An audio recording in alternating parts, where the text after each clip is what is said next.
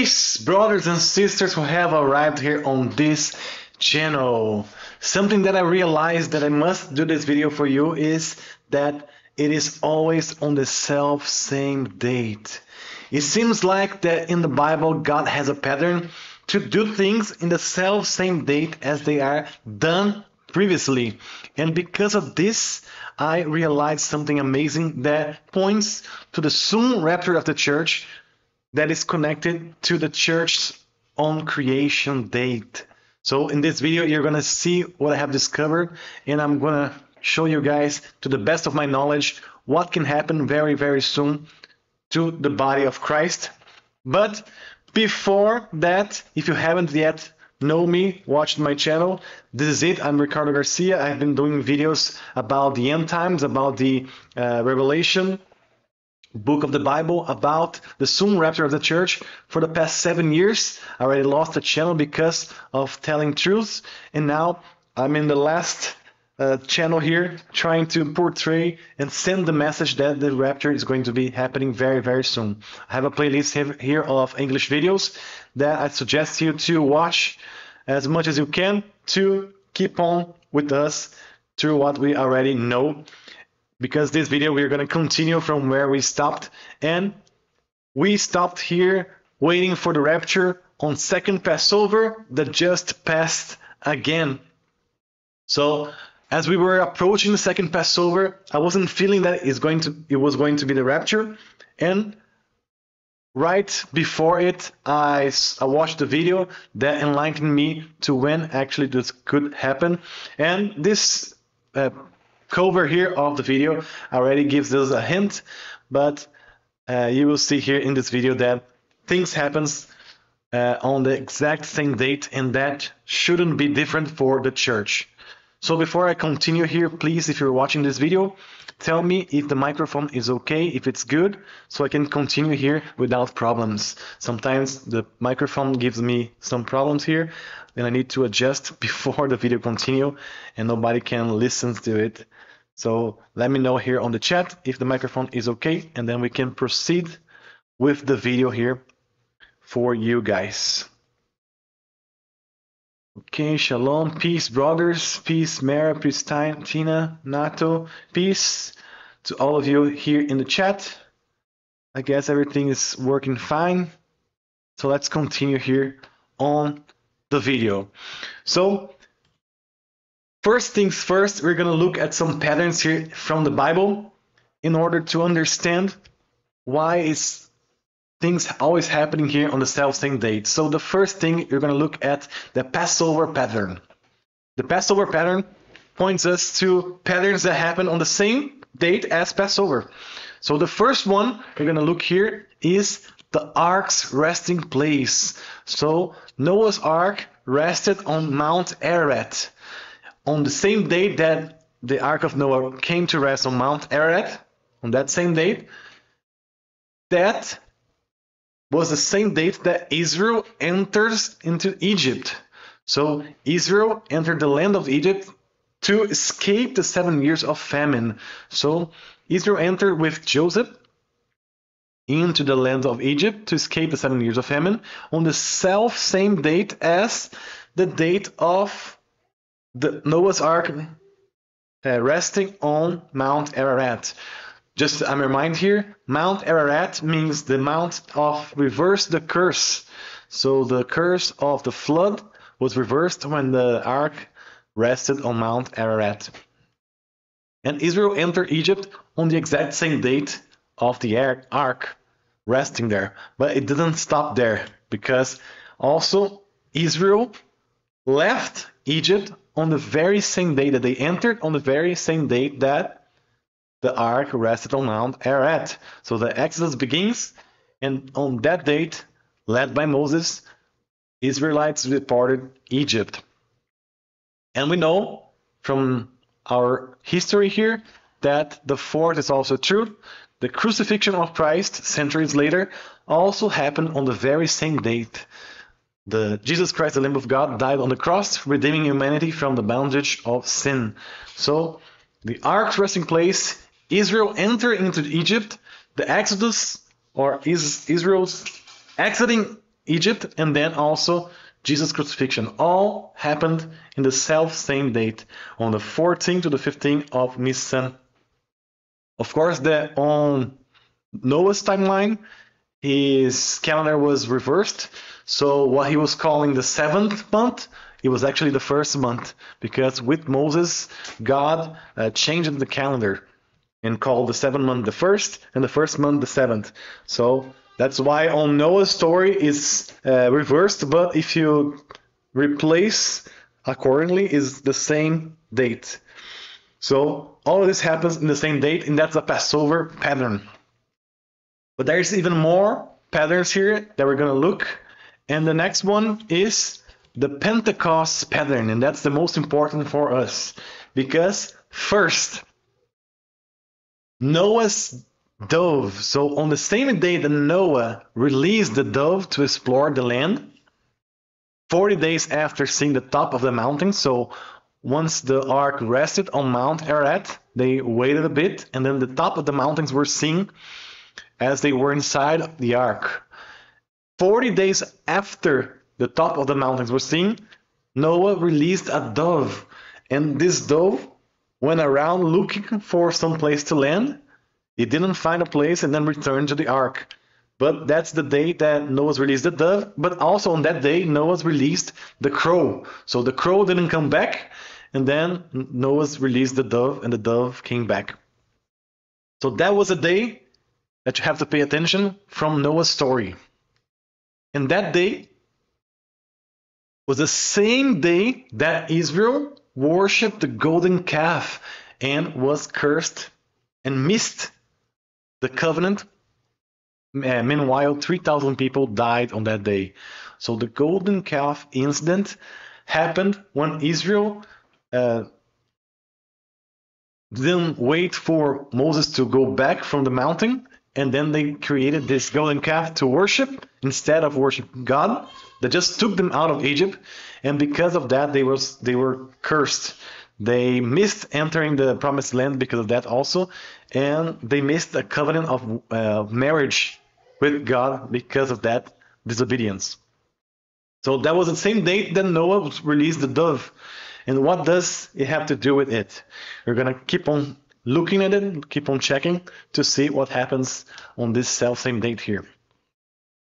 On 3, the bad report. So on the same day that they believed, the same day that they created the golden calf incident, on that exact same day, they believed the false report from the spies that went to spy the promised land.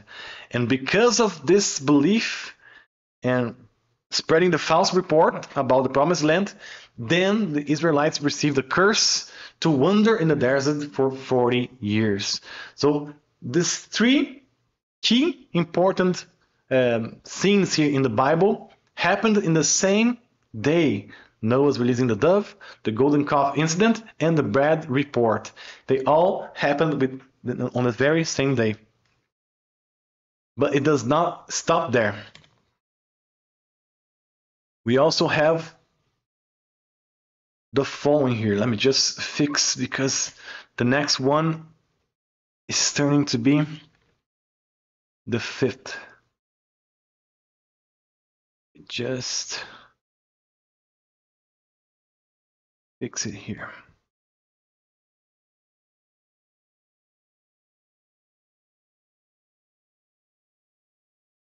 So, okay.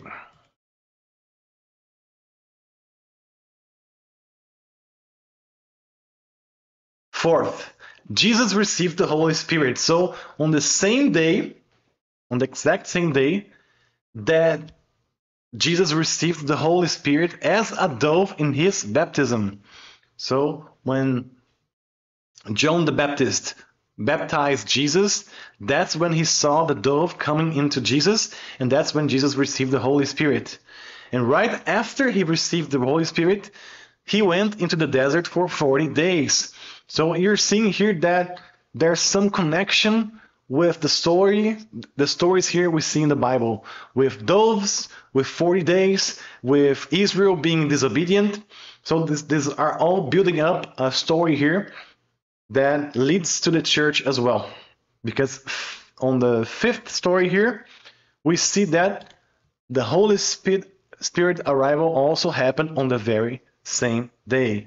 On the same day that Jesus sent out the Holy Spirit to the 120 people, and the church was born, and then 3,000 people were saved. On that same day, that's the Holy Spirit on Acts 2 came to the 120, and then 3,000 people were born again. So you are seeing here patterns from the stories of the Bible that points to the dove, Israel being disobedient, Jesus receiving the Holy Spirit and sending the Holy Spirit, and a period of 40 days or 40 years, also 3,000 dying and 3,000 being saved. So the question here, should this be the church's departure? Because the dove, which is a symbol of the Holy Spirit, could leave the earth with the church on the very same day that he came to the earth for us to leave to the promised land that the Israel did not go in because of disobedience. And that's what is going to happen in the tribulation. They will be disobedient. That's why they are going to have to go through the tribulation. And we are going to be going to the promised land, which is now the Father's house in heaven. And that's precisely 40 jubilees after the Holy Spirit being sent by Jesus on that exact same date. So it is very likely that the church departure happens on the same day as the church began. Just like we see many patterns in the Bible with the Passover and now also with Pentecost. We see this as a pattern that God always fulfills. So what are the odds of the Israelites entering the promised land and leaving the promised land 430 years afterwards on the very same date? And that's the very same day that Jesus died and resurrected centuries later. So God specializes in doing things on the very same date, and it could very well be that the moment that the church began with the Holy Spirit could be the moment that the church leaves with the Holy Spirit, leaving the world here to endure this 7 years of tribulation while we are into the promised land, which is the Father's house, that Israel missed entering. So we're going to receive what? We're going to receive the wedding supper, and those that are going to stay behind, they will receive the chalice of wine of wrath of God. So it is very interesting here to see these patterns and make it work, because we are approaching very fast this moment here that celebrates the church's beginning. And just to make sure here, we know that what the Catholic Church and most of the evangelical churches are saying, that Pentecost is within a few days from now. That's not correct. And we're going to understand this with Moses' timeline and also later with Jesus' timeline, because God always fulfills his stories one by one. And he's always fulfilling those more than once with many different stories. And with this, we're going to see that what people nowadays call Pentecost, it's not actually the true Pentecost. So Moses' timeline begins with this. Moses led the Exodus. So Israelites leave Egypt on the 15th day of the first month, the month of Nisan that we know today. That's the first act here of Moses in the Bible that creates this pattern. Then the second thing that it is very interesting here in the Bible is the moment that they reach Mount Sinai, and then God descends on Mount Sinai. So Israel camps on the 15th day of the third month, and then after a few days, God appears on the mount and gives the 10 commandments orally. So that happened on the 15th day of the third month. That's after Exodus and after walking for a few days in the desert there. After that, we know that the Israelites did not want to hear God. They were afraid, and they asked for Moses to go up the mountain and talk to God and then come back and tell them what God said. So they kind of rejected God there because they were afraid of God. The sight was terrorizing for them. And then Moses went up the Mount Sinai to talk to God and then receive the 10 commandments in the tablets. But they couldn't wait long enough to wait for Moses to come back. And that's what happened in the third scene here, the golden calf. So on the 8th day of the 5th month, that's when Israel made a golden calf, and Moses descended angrily and smashed the tablets of the law. The first tablets that were made, Moses smashed in his anger because the Israelites they just left Egypt through the power of God. They already were worshiping an idol there, which is not God. So that scene there of the golden calf on the 8th day of the 5th month is the date that happened. And lastly, we know that after this scene, Moses goes back again on Mount Sinai. He stays there more days. And then finally he returns with new stone tablets. And that happened on the 10th day of the 7th month. Moses descends again from Mount Sinai with his face shining. His face was radiant. And then he brings again the new 10 stone tablets of the 10 commandments. And that happened on the Day of Atonement, we know today, the 10th day of the 7th month. So pay attention to these dates that appear in the story of Moses in the Bible for you to understand that Jesus fulfilled those dates in his form, in his timeline, in his time frame. So now we're going to look at Jesus' timeline compared to Moses' timeline. So what happened on the 15th day of the 1st month for Jesus? Well, of course, Jesus died on the cross on that day. So from the 14th to the 15th on the dusk, that's when he released the Spirit, and that's when he died. And then a lot of people, a lot of evangelical churches and also the Catholic Church says that 40 days after his death on the cross, that's when he ascended into heaven, which is not correct. That's a bad assumption of a bad reading from the Bible, because it doesn't match anything else in the Bible, and God is always matching one thing to the other. So what happened is that on the 15th day of the 3rd month, that was the full moon again on the 3rd month, that's when Jesus ascended into heaven. What people are calling Shavuot or Pentecost, or the Jews call Shavuot nowadays, and the church calls Pentecost. That's the date that actually Jesus ascended into heaven, instead of ascended 10 days before this date and then sending the Spirit 10 days after. That's not correct. We know that on the second coming of Jesus will happen there on the 10th day of the 7th month, because precisely that is when he will atone for the sins of the Jews again. In the second coming, he will step on the Mount of Olives and split into two. He will destroy the Antichrist with his army, and then he will atone for the sins of Israel again. We know that's his second coming in the end of the tribulation. Then there's only one thing left, which is the moment that the church began, when he sent the Holy Spirit. So 50 days, or a Pentecost after his ascension, that's when he poured the Spirit. Because Israel missed because of disobedience, but the church received the Holy Spirit because the church believed. So while Israel is receiving the wrath of God, the wine cup of wrath of God, the church is receiving the wine cup of marriage, of proposal.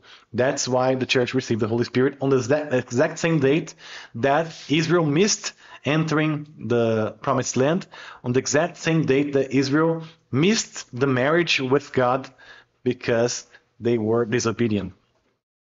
So you see here a pattern that Jesus fulfills compared to Moses, and it's precept upon precept. So we see that Jesus fulfills the exact same dates that God made Moses work on in his time frame. Also, compared to the story of Noah, we will see the same key dates, which is very important here. I couldn't make a larger video out of this because there's already a brother talking about this, and his name is Dr. Barry All. His latest video talks about this, how Shavuot is not Pentecost. Pentecost is actually the Feast of New Wine, which is hidden from the Bible there, but it's found on the Dead Sea Scrolls. That is the feast that happened on the 5th month, within the time frame that Israel is afraid because of the 9th of Av. So they did an excellent video, over 1 hour long, talking about this, explaining this, and it is correct. It is non-debatable. It is a true revelation that we received and understood here in the end times that is hidden, has been hidden for a long period of time for those that are not seeking it. So his video is very good. If you want to watch it, I suggest you watch it because it explains much, much better than I just did here. This is just simply to tell you that what people are calling Shavuot or Pentecost, now within a few days or a few weeks, it is not actually Pentecost. The Pentecost actually happens on the 5th month, all the way there in August for us. And that's our high expectancy for the rapture of the church, because that's the date that the church began. Now, let's take a look here at the chart that I gave you guys here. So we are now here past second Passover, approaching here the 3rd month when the new moon is siphoned. So we are approaching here the highest time frame for us to pay attention for the rapture, because that's the beginning of the summer in Israel and beginning of the summer here in the world also. And we're approaching the 3rd, 4th, and the 5th month, which is a very important time frame for us to watch for the church, because when God descended into Mount Sinai, there he was proposing to Israel to marry Israel, and all the way into the 5th month, that's what they were supposed to wait on God for. That's when they were supposed to receive the marriage with the 10 commandments there. So from the 3rd month all the way into the 5th month is a very important time frame for us to pay attention, because that's the time frame that God wanted to marry Israel but couldn't because of disobedience. But we know that Jesus the Christ, he will marry his bride, and it's very likely that this happens within this time frame. So the most important time frame for us to watch, that's why it has been read for a long period of time here on my chart. You guys that watched my oldest videos, you know this, because this is the highest time frame for us to watch, because it's talking about marriage, it's talking about doors, it's also talking about Pentecost and wine, cup of marriage. And this is here the highest time frame that we have. If we look at the sky clock here, we see that this also applies because of this. If you watch when the sun and the moon were on the first resurrection, the resurrection of Christ on Passover, they were like this. So we know that the first resurrection of Christ happened on the middle of the 1st month, right there. Full moon of the 1st month, sun in Aries, full moon in Libra on the scales. So we see that this is a pattern here that we can pay attention to receive some important information about the resurrections that will happen, because we know for certainty that on the 7th month there in the fall feasts, in the end of the tribulation period of 7 years, that's when there will be another resurrection of those that died within the time frame of the tribulation, and they will live again to rule with Christ. So we know this happens in the end of the tribulation within the fall feasts.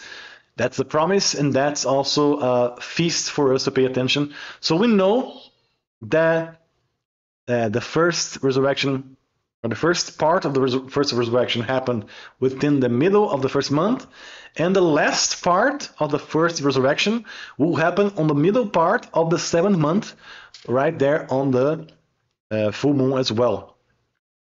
So now, if we go by looking at this chart, this sky clock here, we can assume that the rapture of the church that happens before the tribulation, the resurrection of the church that began on Pentecost, on Acts 2, and will last up until the day that the Holy Spirit leaves this earth with the church.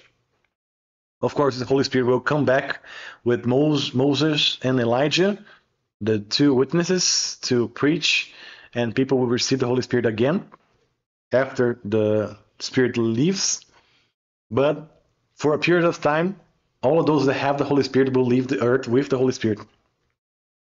By looking at this, we can assume that perhaps perpendicular to this, the next resurrection, part of the resurrection with the church's resurrection, happens here on a perpendicular line out of this one here that we just saw.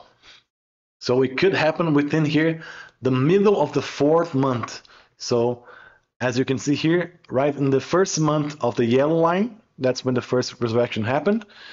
We know that on the first month of the blue line, that's when the last resurrection will happen. It could very well be on the first month of the orange line here, which is season. So spring, summer, autumn or fall, and winter. So on the first month of summer, that could be the resurrection of the church and the rapture of the church. And the last one will be the resurrection of the dead. Could happen there on the first month of the winter. So it is a pattern here that we could understand as our human eyes see, that this could be the way that God do it. That's why it's very important here, the 4th month, the month of the door. Also the 3rd month, the 4th and the 5th month here, but mostly the 4th, 5th, and the 6th month, because Cancer here used to be the place where you put sheep. Lion is the lion of the tribe of Judah, that's Jesus, and Virgo is the virgin. It is the church that will marry the lion, the Jesus, of course. So it is very important here for us to pay attention. But that could not be it, because if you just saw that the church began on the 8th of the 5th month, the 8th of Av, then it could just happen like this. So the resurrection happens right when the church began. The church leaves on the same date. And then the next one could be here. So it would form like an X. That could very well be how it is played out. But regardless of it being on the middle of the 4th month or by the beginning of the 5th month, those two are very important key dates for us to pay attention. Because here we see two constellations being played out, the lion and the virgin, which is the church and Jesus. And right there we see the fish and the Aquarians. So Aquarius is a type of this earth that we live. And those fishes, one is taken and the other one is left in the Aquarian to be resurrected at the end. So this could very well be the moment that we can expect the rapture from the 4th month all the way into the 5th month. But remember, on the 5th month, 8th day, that's when the church began, on the Feast of Pentecost, Feast of New Wine. And this could very well be the moment that we leave. Okay, so you are now convinced that the church might leave in the summertime, because we are expecting this summertime rapture, this summertime resurrection. You are convinced that this could be on the Feast of New Wine, which is right there on the 8th day of the 5th month, the month of Av, around August. So you're convinced that this is how it will play out, the revelation, the rapture of the church, and so on. Now you ask me, why 2024? So every year we have the 5th month, every year we have the Feast of New Wine, on every year we have the 4th month and the 5th month and everything else. Why this would play out on 2024? Then I could spend another half an hour here explaining why 2024 is so important, but I will leave this to my brother here, Aaron from God a Minute, to tell you why this could very well be. So in his latest video, by the time I'm doing this video, it was his latest video, he did this and quickly explained why 2024 is so important in 12 key facts here that shows us that 2024 is the key date for us to pay attention to, because the Passover of Christ could very well have happened on April 25th of the year 31, which means for us 2031 is his second coming, 2,000 years after his death and resurrection, which means 2024, 7 years before that, should be the rapture, 7 years before the end of the tribulation. So this is just one example. He gave 12. I suggest you to watch his latest video, because this shows you guys how close we are to the rapture, why 2024 is important, and how we are entering within the season that we can expect the rapture to happen. And that's amazing for us, and we can be very happy awaiting for this soon return of Christ for us. Now that I have explained it all for you guys, I have some updates that I'm very pleased to show you guys. So how is my family going? This is a few photos and videos of them. So they're here playing, Ava and Haziel. They are here growing up. Ava is already 1 month old, and Haziel is 1 year and 2 months old. And here he's playing with her. Take a look. Cadê o pé? Cadê o pé? Chile.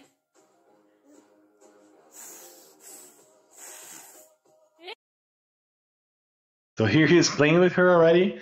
So there's no jealousy.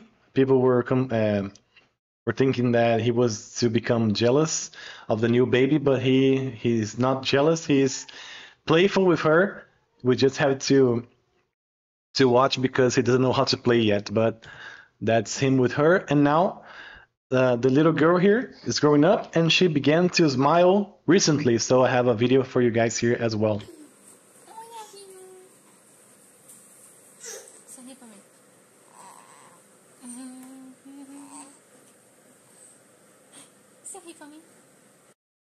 So there you go. You just watched one of the first laughs that we were able to capture this on video. So everything is working out fine here in our house. And I thank you guys for your support. I thank you guys for your prayers and your blessings here. And I pray for God to keep on sending people like you here to watch the videos, and also to bless us as we can also bless you guys.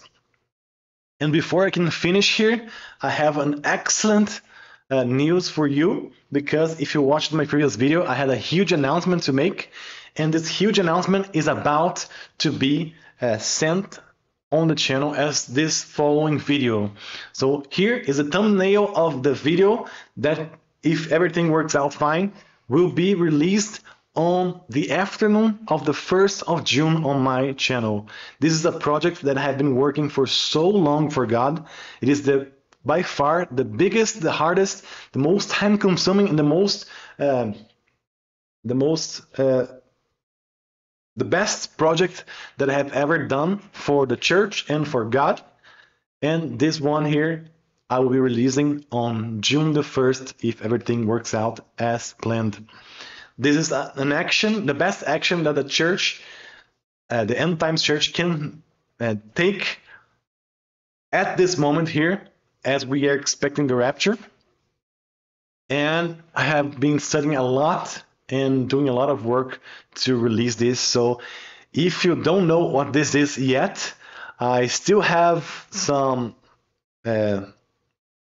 spots on my email list to give you guys a heads up. For those that want, my email is on my previous video. Check there for you to send me an email. But if you just want to wait out to see what is this, wait on for the 1st of June, because I will release the official announcement video, the official launch video of this project. And I'm very happy and excited for you guys to know what this is and how this can benefit the church in the whole world. Those few people that are close to me that already know this, they are amazed by this project, and they are very excited to see it growing as well. So by June the 1st, the video will be there on my channel for you guys to watch the official announcement of this great project to be released for the church. Amen. I hope you guys are blessed by this video. I hope you guys are excited that we are leaving so very soon. I hope you guys know that 2024 is a very important date, and that the church began on Pentecost, and we should leave on this very same date, the true Pentecost, which is the Feast of Wine. I hope you are blessed by this. I hope that you prepare your last few things before you leave here, because we might just have a couple more months or so until the rapture takes place.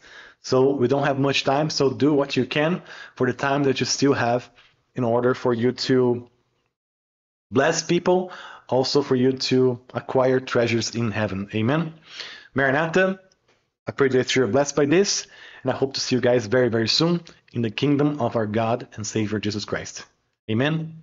Maranatha.